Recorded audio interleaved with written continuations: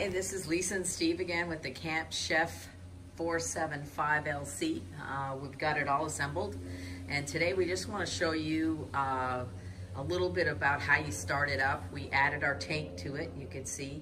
We want to show you the burners in action and give you a little insight on what to do to clean the grill first when you get it brand new. We're going to go ahead and take the top off. How heavy is that, Steve? Pretty heavy. Pretty heavy? Yeah, probably 20 pounds or so. And it's cast iron, so it takes some care. We're going to show you some tricks that we've learned from using it at our other location and cleaning it and whatnot. And gas is on. Gas is on, so we're going to go ahead and click the switch here. Just on high, and that's it. It's right on. You can see that burner went on. Click the switch, and it goes right on. And you can see the little igniters there. And each of those burners are 15,000 BTUs.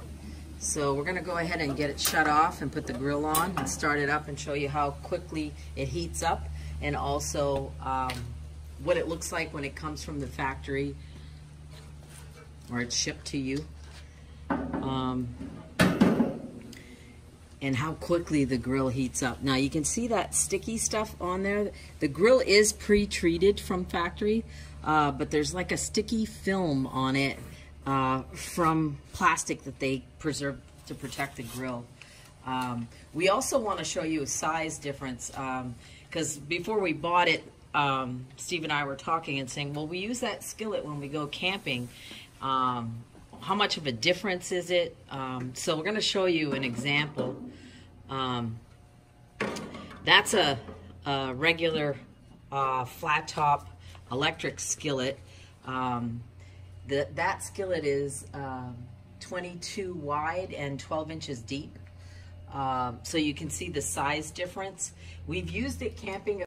Sorry, we were cut out on the last video. We had some work to do, so we got the work done, and we're back. Anyway, we were showing you the size of the electric skillet that we used to use when we were camping versus the Camp Chef 475LC 2-burner gas grill. You can see it's about half the size. The measurements exactly are 11 by 21 and 18.5 by 24 for the electric grill. So there's quite a bit of difference. So what we want to show you now is just how quickly it heats up. So we'll take that electric grill off. We'll go ahead and fire it up on high, and we'll check the temperature at each minute interval just so you can see how quickly things heat up, and we'll time it. We just want to give you a little insight of why we decided to get this stove. 87 it started at. Okay. We are in Florida, so it's a little warmer out than normal. But what we did is when we went camping, we used the electric skillet, and we found that when we plugged it in, it was on the same breaker as a refrigerator and a microwave and a couple other things that we were using. So even though we have a 50 amp service, it would go on and off. So we'd be cooking our breakfast and it would turn itself off. So we wanted something that was self-sustainable and with the gas, and something that's going to keep the consistent heat. And then when we get back to the campsite, it's late at night, we want to fire up a burger. It's quick and easy, and nice to make breakfast and other things. Okay, coming up on the minute. Okay, 1 minute later.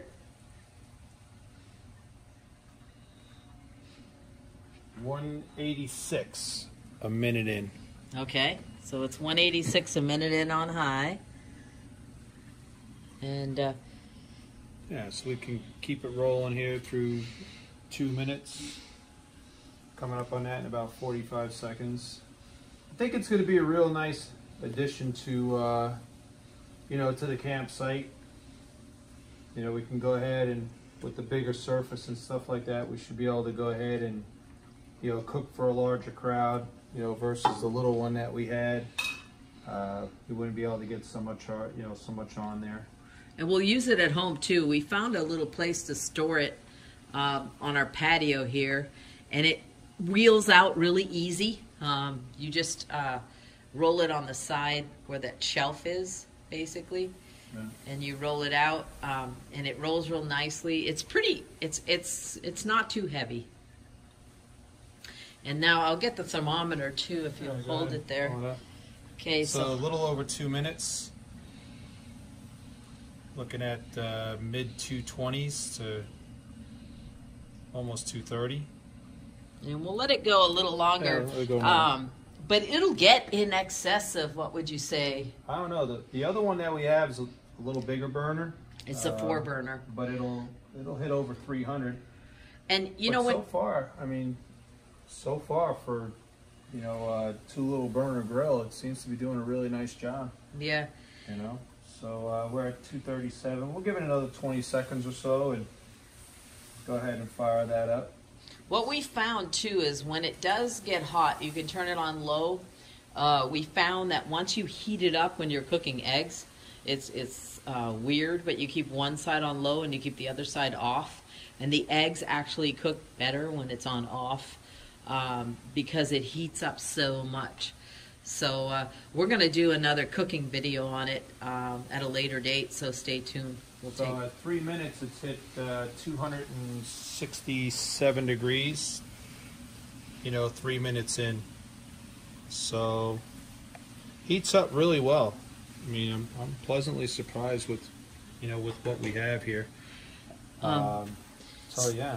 So we'll pause this video now, and what we'll do is we'll let it cool off a bit, and then we'll go ahead and treat it to store it and give you a little idea of what we do, as well as clean it in another video you want to get the plastic residue off from the factory coating that they put.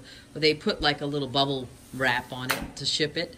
So we'll go ahead and continue in another video. If I can't splice these all together, that'll be video 3. And then video 4 will be just treating it. It does come treated from factory. So we just like to treat it before we put it away, just like any cast iron skillet that you would use. So we'll be back. One of the things we found out last year is when you put water on there, if you put a lot of water, and that's fine because it'll all melt off. But don't take it and push it so hard, because these outer edges get extremely hot also. So if you push that water into there, it'll come back up, and you can constantly see people getting burned on that. So that would be one of the tips that that I would share with you, is because every one of us, in the beginning when we first do it, we think we're like at the sushi place and we see them do it. But the thing with them is they don't have those corners. So that's pretty much how it comes off there. All the plastic's off. It just looks like those little dots are there, but there's no more plastic on there. So that'll probably just burn off like our other unit, the larger unit that we had did. So be careful, because all the edges do get hot. Okay, so what we're going to do is shut the grill off now and give you a little idea of how we treat it. I'll have to let it cool a little bit. Yeah, we'll go ahead and let it cool and then take you to how we treat it. All right, video number 4, if we can't splice it all together. Here's Steve. And what we're going to do now is we're just going to treat the grill how we do it. Now, this isn't a Camp Chef recommendation. It's just what we do.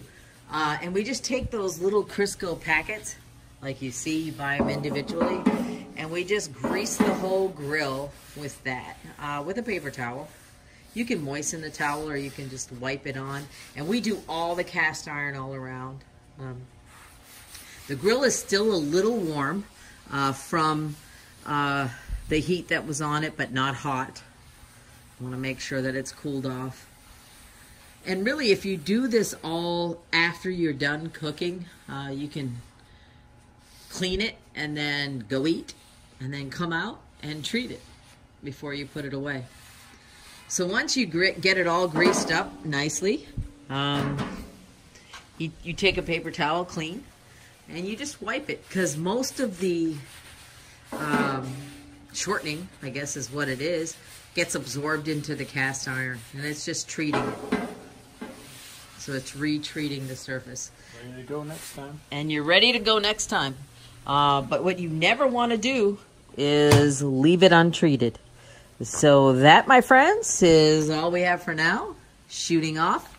And thank you so much for watching this video. And please subscribe to our channel.